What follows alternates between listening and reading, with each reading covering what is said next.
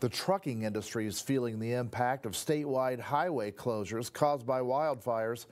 It's forcing them onto alternate routes, and depending on what they're hauling, they may not be able to take certain routes. Others are being forced to pull over and wait it out. For some goods, a bit of a delay is just an inconvenience. But for other things, like livestock, trucks cannot wait.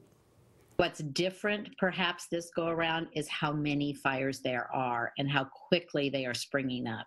Traditionally during fire season, we'll have 2 or 3 major fires, but right now, every 10 minutes, there's a new fire being reported. I'm exaggerating slightly, but maybe not. And I think there just are so many fires happening right now that it's just hard to know even how to plan. COVID has compounded the situation with more online shopping increasing demand in some markets.